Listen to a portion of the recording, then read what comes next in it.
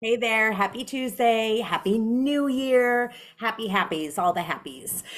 So in the theme of goals and fulfilling goals and making goals and planning for goals and all the goals, I'd like to take a moment to talk about those longer term goals or those repeating goals that we're not fulfilling, that we're not completely successful at, that we're not meeting, that we're not doing what we need to do in order to fulfill these repeat or longer goals that just don't seem to be getting any movement or any action, or maybe not as much action as needed in order to fulfill them. And so there's a couple things that we can look at here to see what's going on with these stinking goals, if they're like health oriented or weight or money or career or lifestyle, those bigger goals that we keep making for ourselves but not fulfilling. So there's two things to look at when we're doing this. And the first thing is, what the heck's getting in the way, right? Like, that's the first step.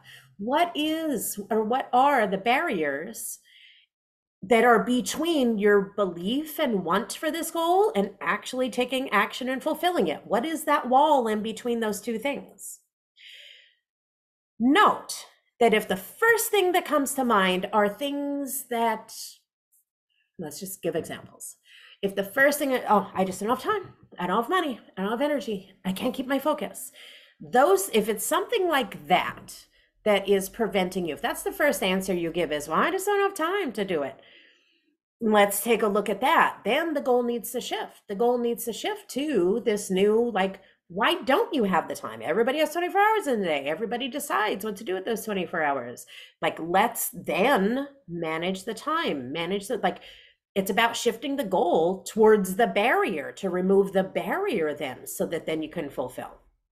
Now, if this has been a longer term goal and you're still saying, I don't have the money, I don't have the time, and it seems like you've been, doing what you can. Nance, I've done all I can, but there really are only 24 hours in the day, and I still need to keep my job, and I still need to do this, and I still need to pay all of those things. Like, let's also take a look at, so if you've exhausted all of those options, like, no, really, I am doing everything I can within my power, and it's still just not getting done. I've shifted my goals. I've made more time. I've made more money. I've made more energy. I've made more focus. Now what? It's still not happening.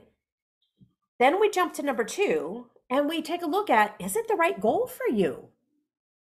Like, for the sake of, what is this goal? Why are you making this goal? Are you making it for yourself because of your own desire?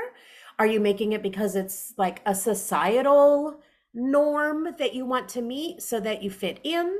Is it a goal that someone else made for you? Did someone tell you that you need to do this goal? Like, what is it the right goal for you? Like, it might be time to look at, or is it an old lingering goal from another time in your life, and now you're in a new phase of life and this goal doesn't make sense for you anymore? That can be possible as well. So really, I encourage you to take some time and sit down and think about, is this really a goal that is valuable, that is needed, that is wanted for me, not for people, not for all women, not for all men, not for all fathers, not for all whatever. Is this a goal you want? Is it yours? What would happen if you let this go? What if just for a month you decided to stop ruminating and talking about all the things, the goal that you're not succeeding at and not meeting, and what if you just let it go for a little while? Just notice how that feels for you. Check in with that. How does it feel when you release this goal? And that can help either re-energize, bring some clarity, and bring that goal back to life in a new way that will help push you. Or maybe it just wasn't right for you to begin with. Or maybe, again, it was right at one point in your life, but maybe not now. It's time to really, really go inward and decide for yourself as an individual, for you and your life and your choices, this one time that you have on this earth, is this worth all of the time and energy and focus and struggle? Is the goal worth it for you? And if so, let's do it. Let's get rid of those boundaries. Let me know. And if not, let's release it. And then figure out what is the goal that I want to do. And then let me know and let's figure that out too. But just a game to play, a couple different places to look if you're not meeting your longer term goals or your reoccurring goals. Let me know what you think, and I'll see you next Tuesday. Bye.